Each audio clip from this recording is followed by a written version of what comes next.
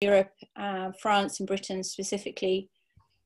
It is a very simple blessing and invitation to the elements of the 4 quarters to sit in circle with us as we undertake this next hour, 45 minutes or hour or so of our time. And specifically, it is a gratitude circle ceremony to give thanks to our Mother Earth on Earth Day. So while I drum, I will invite the 4 elements, starting with the east and going round in a clockwise direction. And for each place, please hold in your heart a little moment of gratitude. And then finally, I will say, may there be peace throughout the whole world. And if you can, at that point, after the 4 quarters have been blessed, you also say that in your own way, may there be peace throughout the whole world. And then it will be open time for Trebbe and David's conversation. So if you'd just like to take a couple of breaths and get comfy.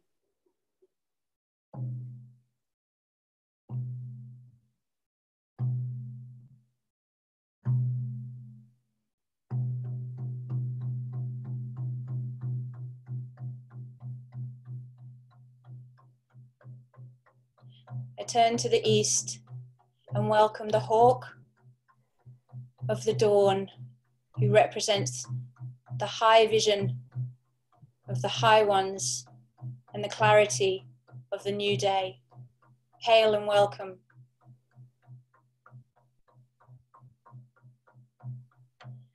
I turn to the south and greet the great stag with the fire of the midday sun burning between his antlers. He is the pulse of creativity in the brightest part of the day. Hail and welcome.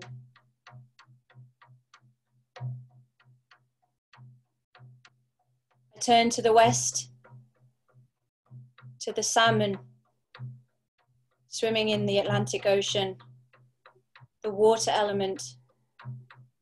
The depths of our emotions and our ancestors call us from the west. Spirits, hail and welcome.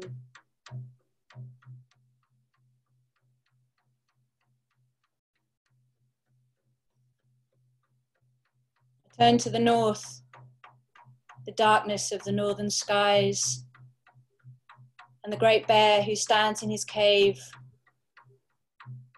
And he represents the rest time, the dark time, the incubation time. Spirit, hail and welcome.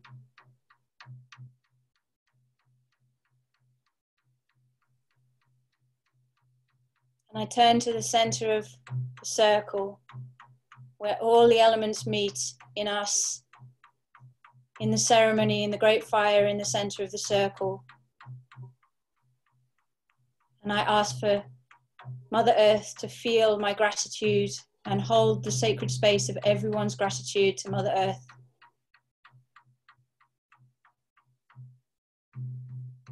May there be peace throughout the whole world.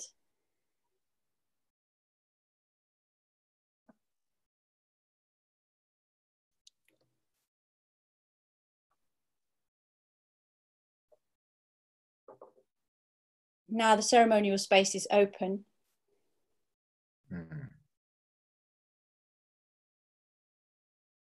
Can't hear you, Trebbe. Please unmute yourself. Thank you. Thank you, Harriet. So if people have questions while we're having this discussion, you can write them. What is a chat function? Harriet, is that right? Yes, it's a chat function. You can write them into the chat function, and Harriet will go through them later and we'll ask David the questions.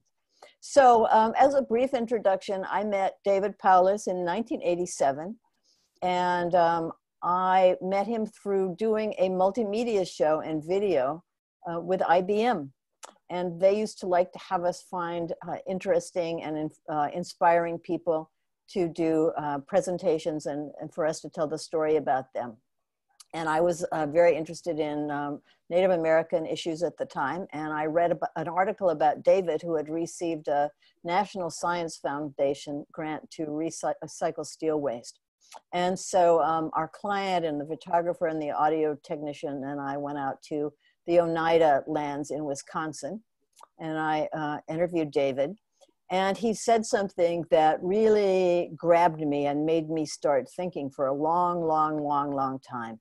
He talked about how he had realized when he went out to this enormous amount of steel waste in California, that the steel waste was not an enemy to be conquered. It was an orphan that had gotten separated from the circle of life. And his job was to bring it back into this circle of life. And those words really touched me. And for years and years and years, I sought for a way to do something with that. It seemed to me like a recycling of the mind as well as of a product that was considered waste. So ultimately that became Radical Joy for Hard Times. And it all started with David Powless at on the Oneida Reservation in Wisconsin.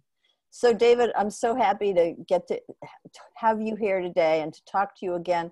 And I'm just curious to start out, is there anything that you have thought about since about this idea that waste is an orphan from the circle of life, both as you meant it that about the steel and also as it's come to be used with Radical Joy for Hard Times? Well, to go to the very beginning of what you started here today, I didn't understand till now that what we were starting with was an opening from a Druid origin, and that is tremendous. That's great. I mean, we have people on all. They're the people over there. You know, the Europeans. They killed their ones that knew things like the stuff that we still practice here. But I just have to add to it. All of our ceremonies start with the Thanksgiving. And my one thought is we also use tobacco, but we don't smoke it. We just bring it out. So I just want to add a Thanksgiving for the fact that you are all here, all the people that have come here, and you two women that are doing this. This is your work now.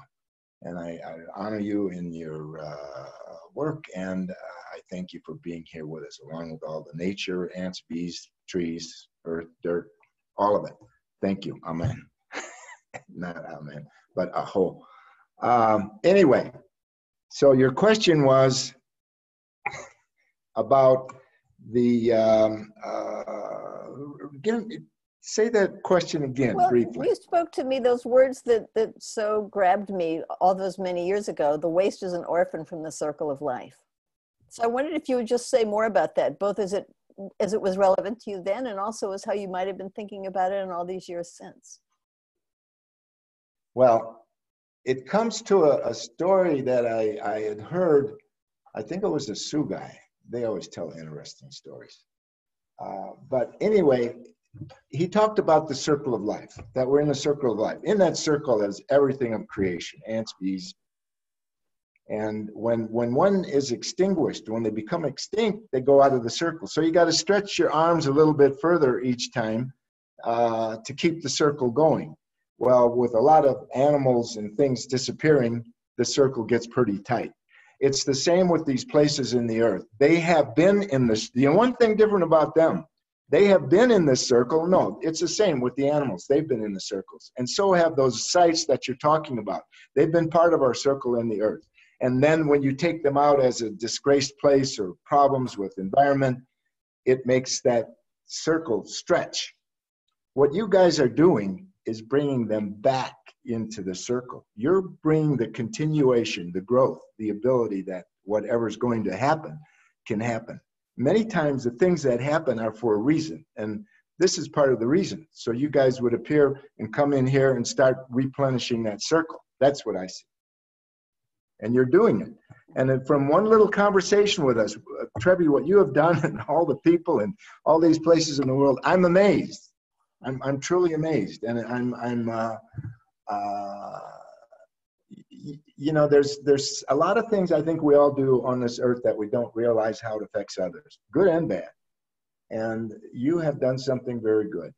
You have done something very good. I just admire you. This is great.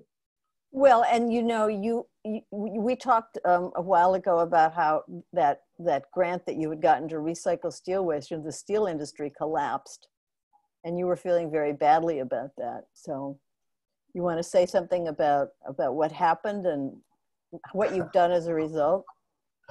Oh boy, the steel mills collapsed. I'll tell you, they all went out of business in this country. They are gone. Primary steel is gone. I developed a process, worked in primary steel, take their hazardous waste, remove the waste that were contaminants, heavy metals out of it, and then put it back in the furnaces because it'd be a pure form of iron ore.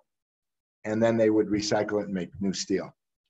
Well, the steel mills went down, and I had borrowed, based on all of the stuff, I borrowed $4 million and I lost it all. I went bankrupt. I had nothing in the end.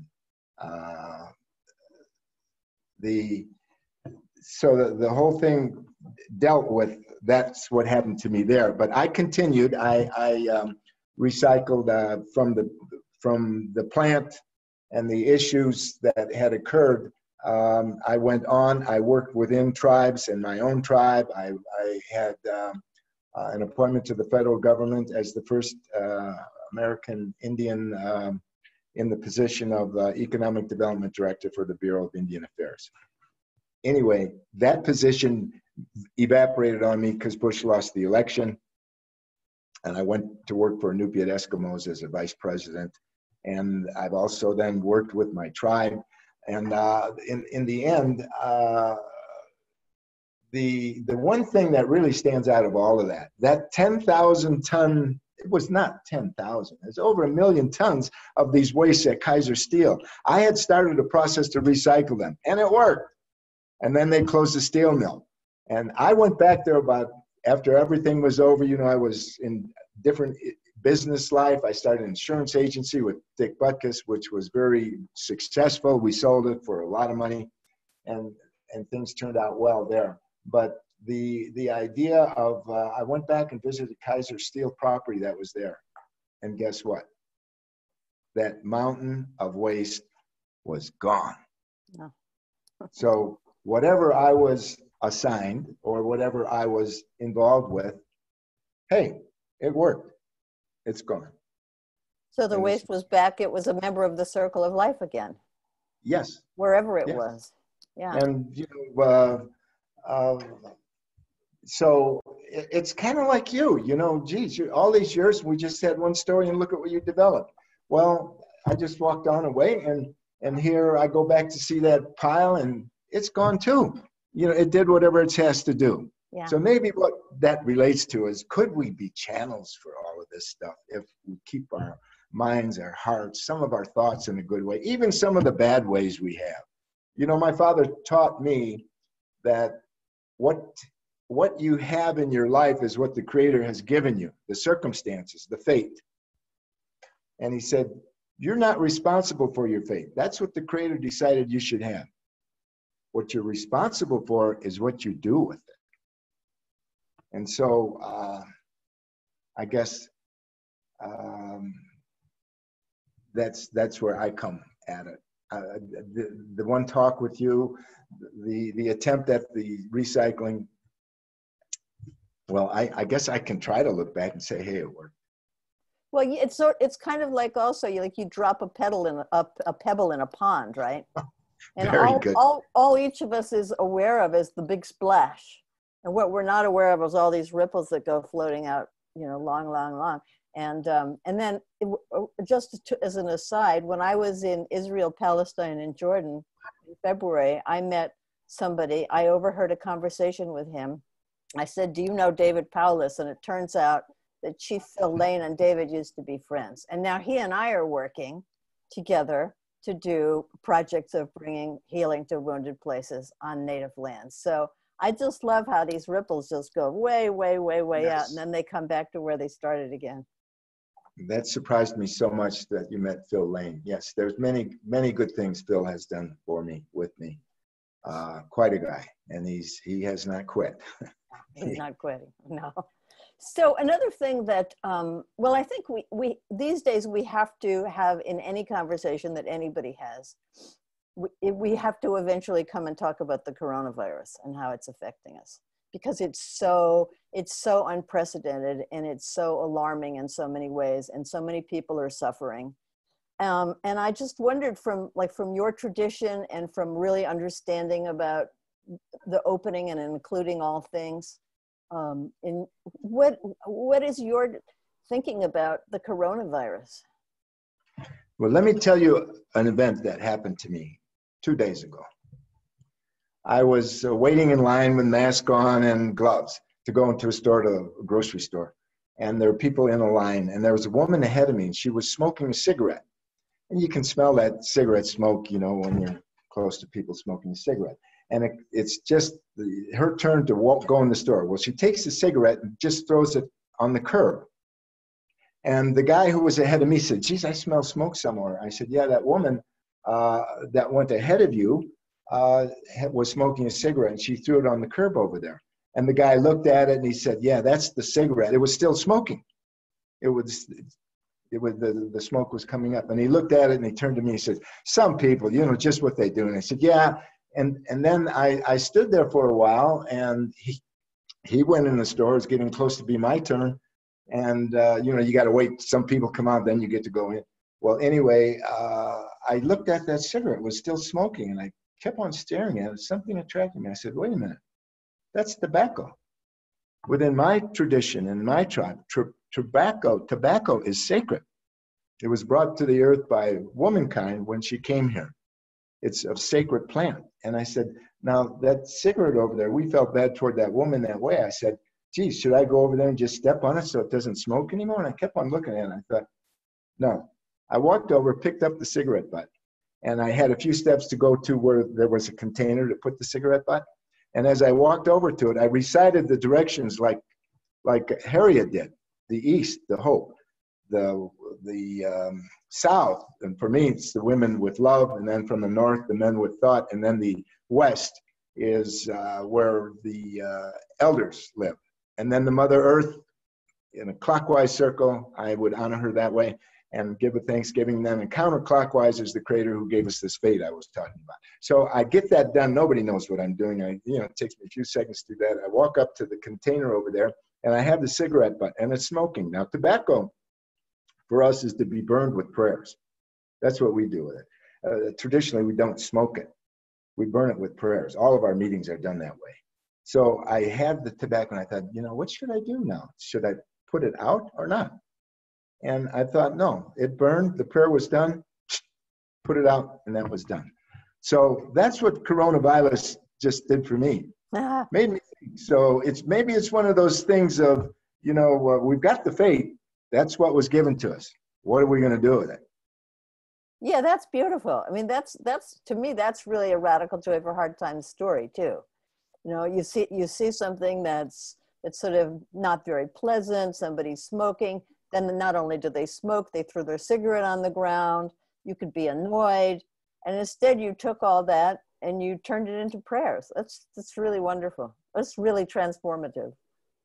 Well, incidentally, that's copyrighted, so you can't use it. No, I'm kidding you.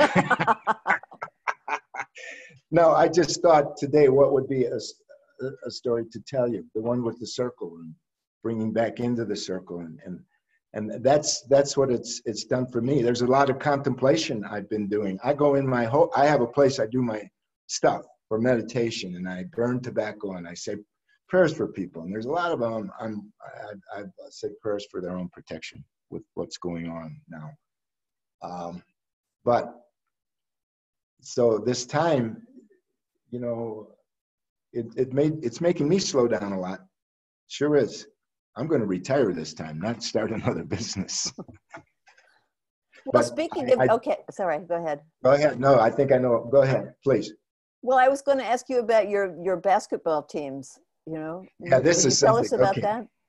Okay, I started a nonprofit. And in this, I've been on board of directors for Goodwill International and for, it's for severely handicapped. They used to call it NISH, now it's called Ability One. And they get federal contracts for people to get jobs that have handicaps. And I was on their boards, and I got to see how these are huge organizations, nonprofits, and the dollars that flow in there are tremendous, and the monies that are paid and everything. And I thought once, well, you know, I would like to have a nonprofit, but I think it should be a nonprofit. Nobody makes any money.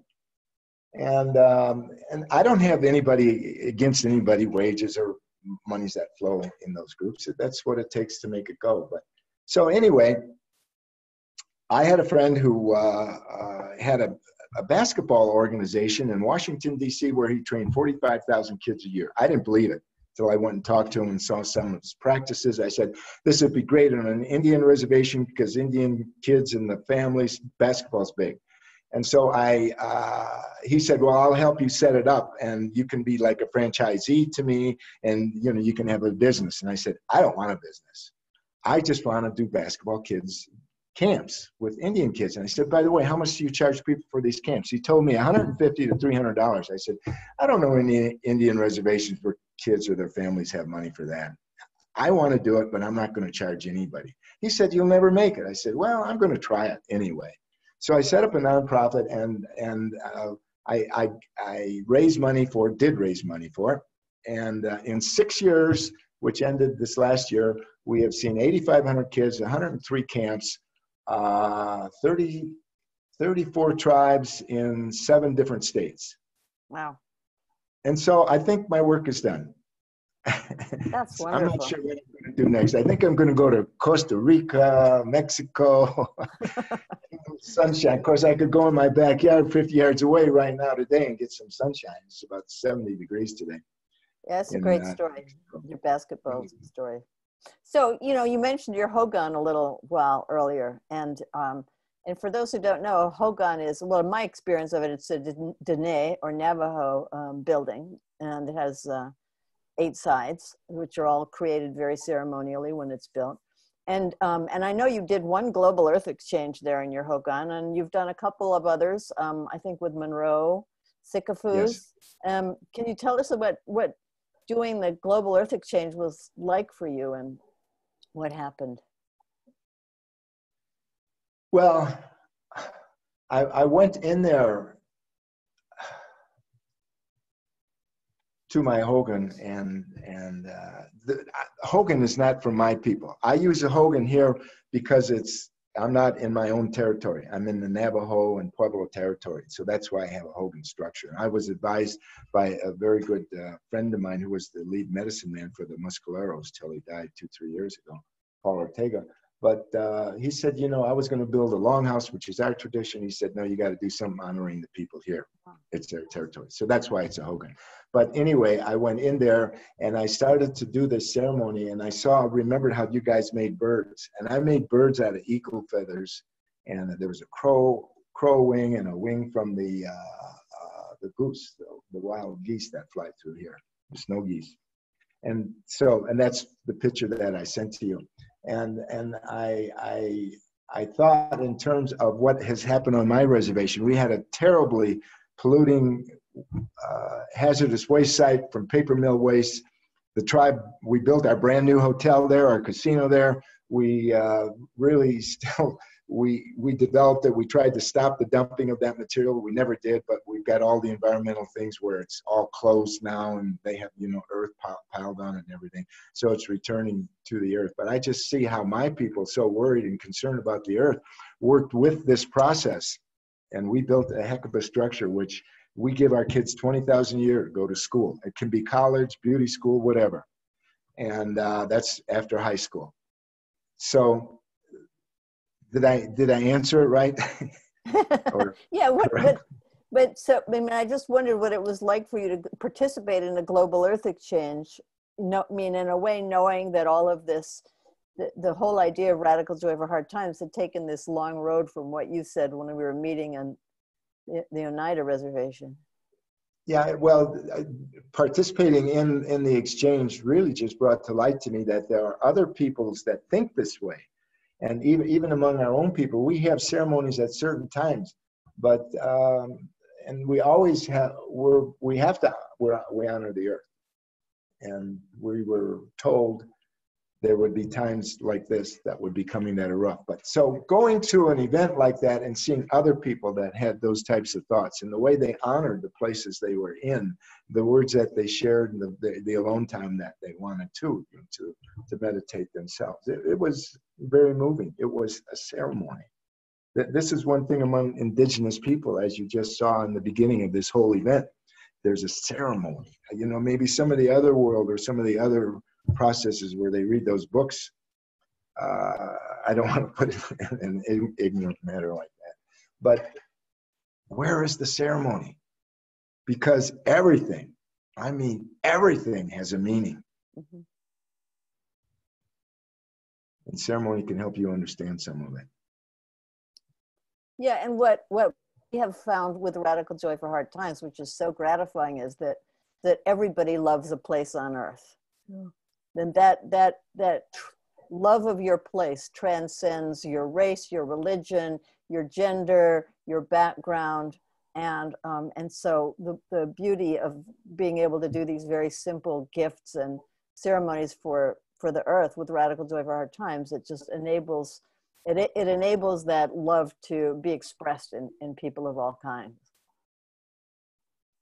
And as you say that, I think of the times there's many people doing other things, and oh, it's time to think about the earth. You know, the only time to think about the earth is anytime, just like that cigarette butt story. Anytime, anything, any little thing. You think it's little. It just shows respect. It just is, in our ways, considered a Thanksgiving. Thank you, Creator, for all that's here, the trees. You know, everything has original instructions by our teachings. That includes the trees. They're told to go straight up on height and go in the ground with roots. And mankind and womankind, especially in our tribe, we're matriarchal. Boy, those gals are tough, but they're given original instructions too, as you have been given. So I wanted to ask you one other thing, and this might be something that you said to me once when we were talking, I don't know, maybe 10 years ago, that you probably have forgotten, but I didn't forget. We were talking about Radical Joy for Hard Times and this idea of taking care of places that were hurt. And you said that these places that are hurt are like soldiers. You may not agree with the war, you said, but you have to honor the soldiers. Do you remember that? Yes, I do. You want to say something more about that, what you mean about how we can honor these soldiers, which are places? Those soldiers are just like those sites that you go to. Those sites were part of our circle. They were taken out, but when they went out to fight, the soldiers and those sites, they produced things that were to give us benefit. That's why that was being sacrificed for us. The ability to bring them back in, it's sacred. It's great. And like you said, believe in the war or not, they're the ones that did what they had to do, and they followed their fate. And what they did with it, they honored it. And they went forward with it and did it.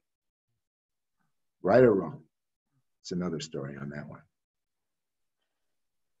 So finally, I mean, I just, when I first called you up, remember, and I had read about you in that magazine, and I said, you know, could we come out and do a story about you? And you said no. You know, you didn't want to have all that attention be on yourself. And then so I just was thanking you, and I was going to hang up the phone. And then you remembered you'd had this dream. You remember? And oh, yes. So I wanted to know if you would tell that dream. And then I wanted to ask you if you had any other dreams lately that have been significant, because in several different conversations I've had with you over the years, you've had some pretty amazing dreams. Well, that dream related to looking for what was going to happen. I was running a business for the tribe, and there was a lot of pressure and stress. And then I had this dream where I got this phone call, and it was someone who came to see me. And I asked, well, who are you? And they said, well, they said they were from IBM. And I said, well, what do you want? And they said, well, we want to talk to you. and it was a very powerful dream. And I just kind of, slept the rest of the night and got up the next day. I remembered the dream distinctly, and within 4 days, you called and you asked, "Can we do this?" And I thought, "Oh, I've got so much work to do. I didn't want anything else to do."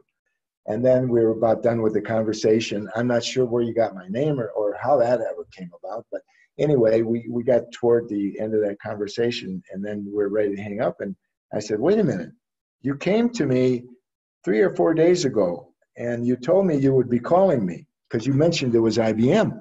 And I said, "So whatever you tell me to do is what I have to do. I have no choice." So I said, "If you want me there, I'm there. If you don't, I'm not offended," because you had to make choices, I think, as I remember it. And we hung up, and then you called back and said, "We're going to do it with you." But, I was just thinking about what happened when you came to the reservation. You came and you had music that was like a powwow music. And that you said, "Oh, we could use this in the video." And I said, "Well, we have our own music with water drums that we use, and we have singers, and we have certain ways that we sing our songs." And I said I was going to call someone to come if they would agree to come and show you what we had, what we do. And they did come. And it turned out that our faith keeper and our traditional chief came. And they sang the songs, which you recorded with the water drum and with your permission to use. They gave you permission to use them. There was also the point, as I remember, that Bob Brown did the opening. You remember that? Mm-hmm. Okay. I will tell you this. I've been with those guys before that for a number of years, and after that. I've never seen them do that for someone.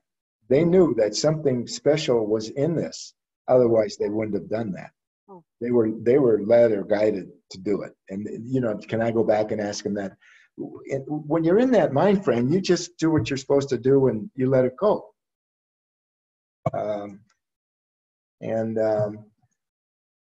Anyway, that was special. They would want you to take this power and go forward. I know, and you've done it. That's why I'm so. I feel very much what a wonderful deal. God brought someone that really did something for our people. Wow, all of them. Yeah, well, that includes the ones on the English side too. Well, now since he talked in a presentation that I didn't know if they had the sun come up from the east or the west over there. I thought it might be different. So. So I'm glad she. And we all honor the four directions in the earth and the sky. Isn't that something? It is. To me, indigenous spirituality deals with the experience of God. There's many others that deal with a direct personal experience of God. I think that's a potential out of indigenous spirituality. And maybe that's why we're still around, to remind some people that, hey, this is still around. And some people say, well, I don't really know how to do it. I want to watch someone else do it. Well, they know how to do it too. And many do it in their own ways and within our ways too. That is great. Yeah, you're right. Direct spirituality. Yeah. Direct absolutely. spirituality versus religiosity, which I don't know. That's like making a judgment. I don't have to make a judgment on anyone else.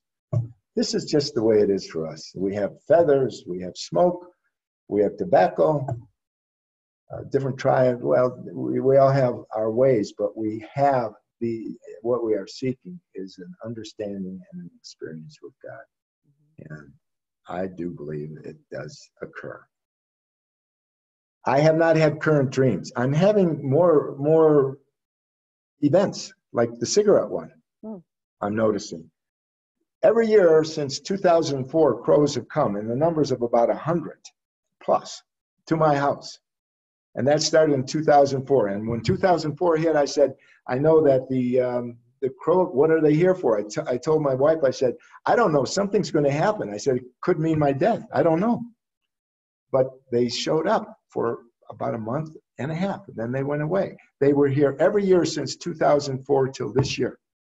They didn't come. at the very end of the period they would be here, about 24 showed up for about 4 days. And I would put corn out for them, and they came and took it. And I said, something is up. And you know, I never took my Christmas tree lights down. They're still up, and I turn them on every night. In my yard, I have a big tree, Christmas tree. So it's I don't know if you call it actualizing or what, but I guess I'm seeing more things right now. And I've had dreams. Oh boy, I've had dreams, but not maybe the ones that are more prophetic or that. So when was the last time you saw the crows? How long ago? That would be just the beginning of March. Well, I bet you'll find out what it was all about. I think it's this. See, our prophecy told us that we had a peacemaker, that the peacemaker was our prophet and the Iroquois nations, and we had he gave us a prophecy, and he said there's a time coming when there's not going to be foods and there's going to be problems. And the story, the warning is you must grow foods every year. Grow food. And I haven't been doing that. So right now I have a pet tomato plant. I'm growing a tomato plant this year. So that's my task. Good. Well, I hope it does well. Me too. So, Harriet, I wonder if we have questions from people. Yeah, sure. Good. Yes. So I'll start at the start. Ellen Stein Weaver, blessings for Earth Day. May there be peace throughout the whole world. Jess Kovac, thank you, Harriet, for the grounding opening, so heartfelt and connected. Polly Howells, where did the waste go? Do you know, David? And I think she's referring to the mound of Earth. Well, no, I don't know where it went. I have no idea.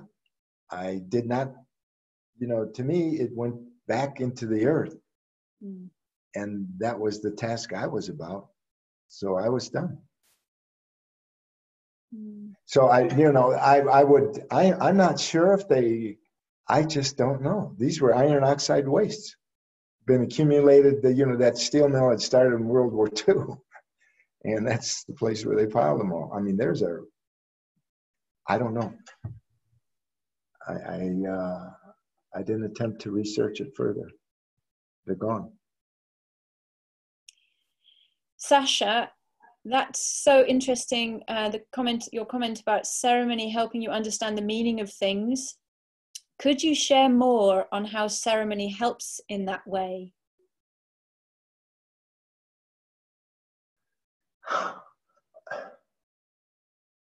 I think from a mystical point of view, to make a comment on that takes you to a place maybe that you came from, or maybe that you're going to, or maybe that you're in. And it's a nice place, and it's a pleasant place, and to bring that feeling and thought into your mind brings that energy with it. In a mystical framework, with that energy, there are they're spirits. But within that idea of their spirits, there's spirits in the trees, there's spirits in the dirt, there's spirits here in my sagebrushes. There's spirits in the pole I keep outside to guard my house so the crooks can't even see the house. So that's what ceremony does. It makes you think, what do you mean you're talking about making a house invisible? People can't see it. I don't know, but haven't had any crooks come around here, so it must work.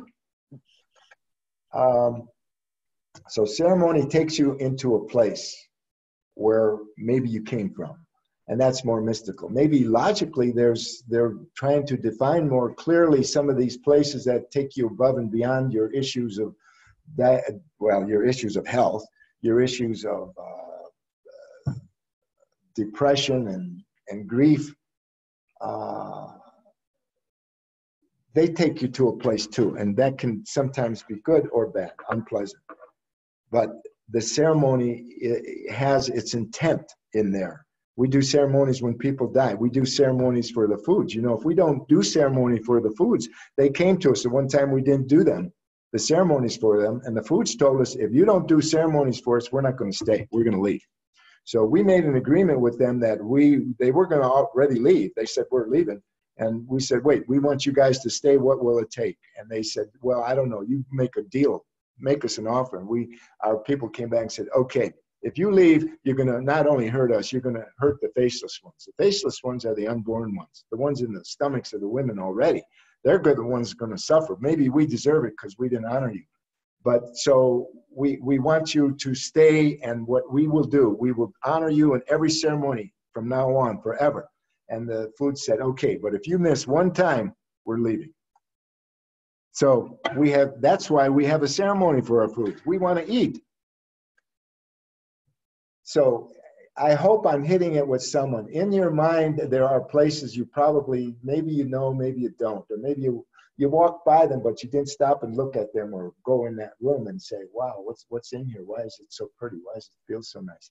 That's what a ceremony is for. It's to take you to a place where your ancestors are. And maybe you don't believe you have ancestors. That's okay too.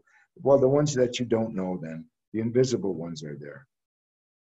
And these are the ones that you're communicating with. So I guess I still drifted back into the mystical side rather than the logical side. Mystical just says it's an event, and no one has to believe it. That's not a requirement. It's what did you feel? That's it. Thank you. Jess, again, Trebbe, I like the image of the stone making ripples in the water. Do either of you have experiences where small actions have made bigger changes, much bigger than you could have imagined? So you already sort of highlighted your own experience. I wonder if you can expand that a little bit for Jess. Well, I would just give as the example, the woman who dropped her cigarette, you know, she just dropped her cigarette because she was going into the store, and it ended up being a prayer, you know. It's like, I don't think we necessarily know the outcome of our ripples. You know, that's really the magic of it. We do our action, and then the ripples take over and they have their own kinds of consequences. So a tossed out cigarette butt becomes a prayer. My experience has been dealing with Indian kids in basketball camps. You know, nonprofit, we don't charge the kids, all of that stuff, and I gave you the numbers. But the real neat thing is to see these little kids. They could have never afforded to go to a camp. They don't have that kind of money. And they go to the camp, and we're training basketball. It's not how you compete and you're the tough guy. No, it's just experiencing what basketball is like. It's an athletic experience, which in my life has made the whole difference. That is really gratifying to me to see some of these little kids. And I just remember one little kid on the first camp we did in Navajo country. He was bouncing the ball, and he was like 5 or 6 years old, and they didn't have the hoops come down. They're way up there. So he keeps on throwing it up there, keeps on throwing it up there. I keep on watching this kid, a little chubby kid, reminded me of me when I was a kid. And being a chubby kid anyway. And he kept on throwing. He never stopped. Finally, he threw it once and it went through the hoop. He stops. He looks at the basketball, and then he looks up at the hoop, and he looks at the basketball. And he starts throwing it again. That kid's going to grow up to be like me. I loved it. And particularly like the Navajos, the women, the girls are some of the best basketball players. They're very athletic, very competitive. And but what we were teaching is just what is the experience of the sport. We weren't after NBA players. Just have some fun, learn what it's about. A lot of Indian kids don't get on teams because they don't have any particular discipline in what is the basketball is about. And that's the kind of thing we did. It was very gratifying. And we got a lot of positive comments from kids and parents. And some nice, happy stories. A couple of years later, kids on basketball teams they'd never been on before.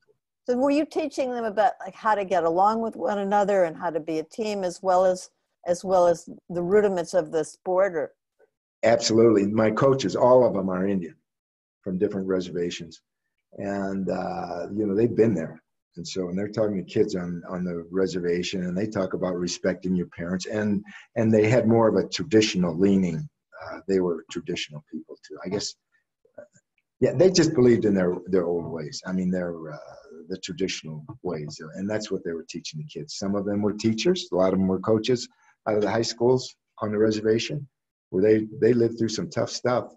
A couple times they were asked about some stories about their background, and there were some things they shared with the kids, you know, where there were problems with alcohol in the family, and how this girl ended up going to college. It was very much of a star and got her education, and she teaches high school here locally, and she's Navajo. Great athlete, good girl, good woman. So even if they didn't go on to play basketball, they still, you know, it was a big step for them in a direction they might not ordinarily have gone in. One day a woman came in, and she was the mother of one of the children in this group. They were ages, this is about 4th or 5th grade. And she said, she said, are you associated with the basketball? I said, yes. She said, well, I come here because something happened at my home. I always tell my daughter, you got to do this chore or that chore at the end of the day.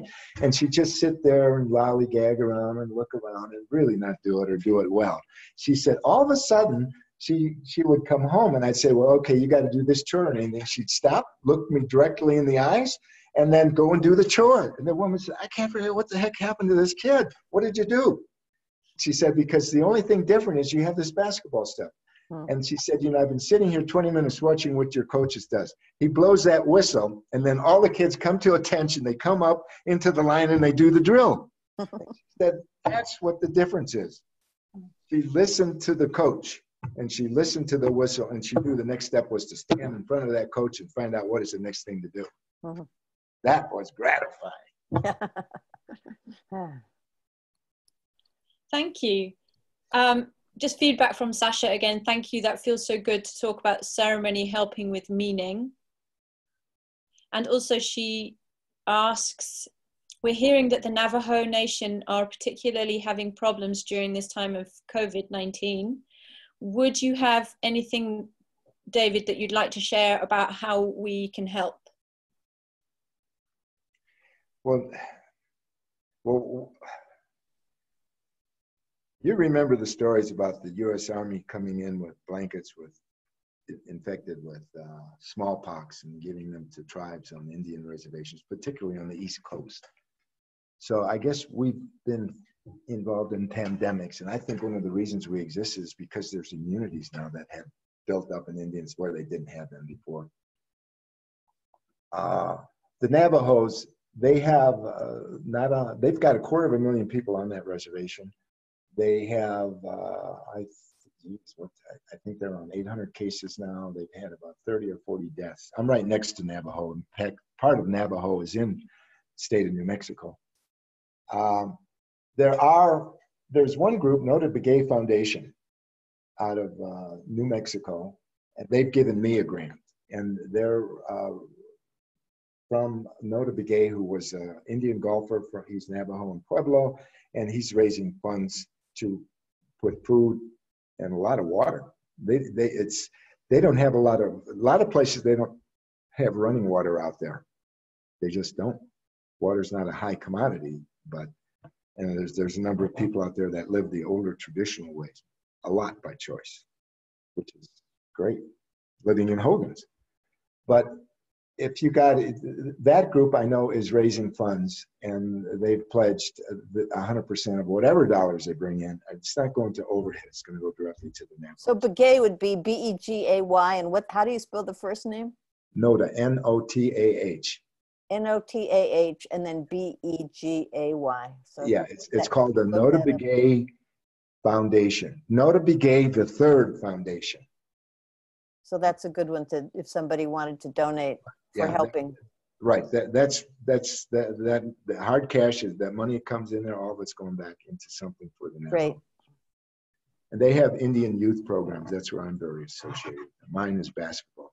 We're the main supplier of doing basketball on reservations. So that is one. And they, they have more communal living too. The elders living with younger ones, and you have the generations in the households. And then not having a lot of water, you're washing your hands and things like that. Right, yeah. And another thing, there's many Indians, myself included, that are mixed Indian and other races and ethnic groups. The Navajo there's a lot of full-blooded Navajos out there. So less of this, what they call it, herd immunity might apply there to diseases. And the issue of diabetes, heart disease, it's there. They have less of a healthcare standard. My tribe, we're excellent on healthcare. We're excellent. We spend $30 million annually on a group of, on the reservation, there's about 5,500. Totally, we have 16,000, but the rest are scattered throughout the country like myself. But we have first-class healthcare. We've had it. That's where profits from our gaming have gone to. That's good. Are there any other questions, Harriet? No, that's it for the live feed. So thank you so much to everybody who has asked a question or made a comment. That's really great.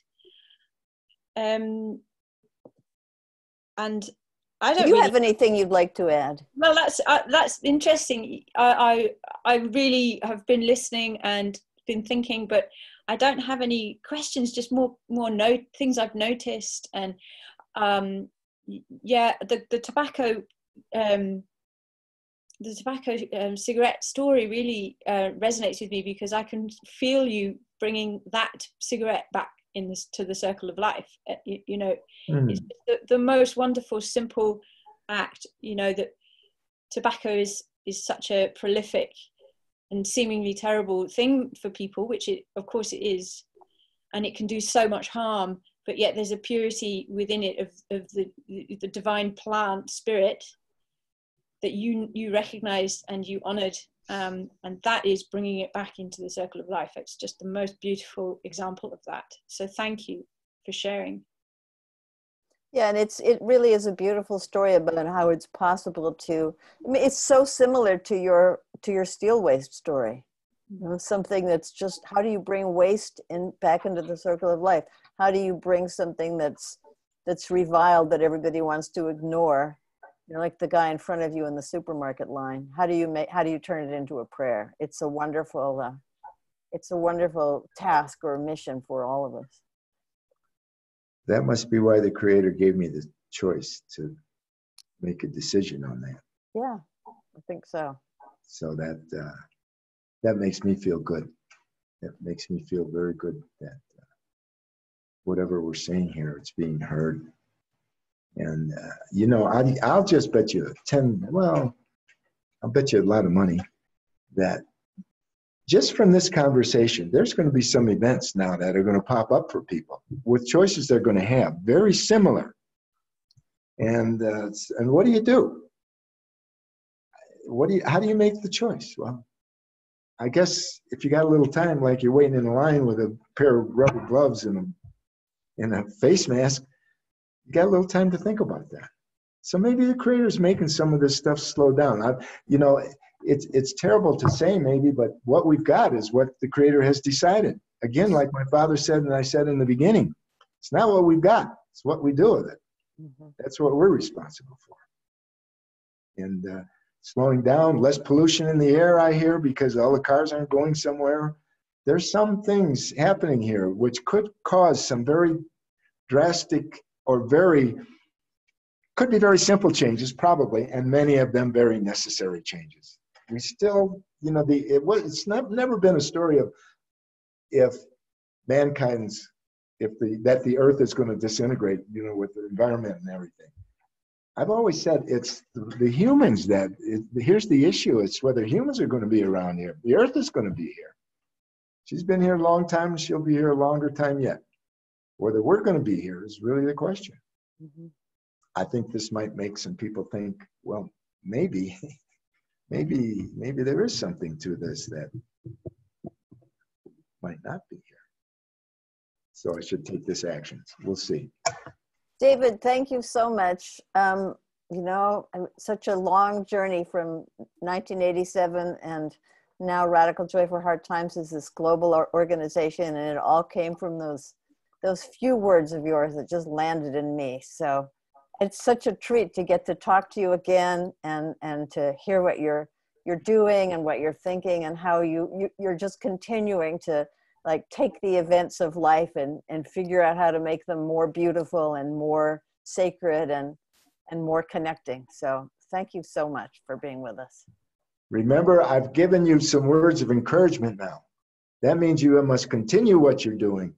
And you take the words of encouragement, let them come into your heart, and it's going to glow and feel good inside of you. But then go back to your work, because you have more to do. Definitely. Keep on working, Trebbe. Thank you. And thank you to everybody for listening. And our next Earth Exchange Cafe is in May. And we have a wonderful elder named Ann Stein who's going to be speaking then. And I can't remember the date, but we'll let you all know. Thank you, Harriet. Thank you, David. Thank you, everybody, for listening. Bye-bye. Bye-bye.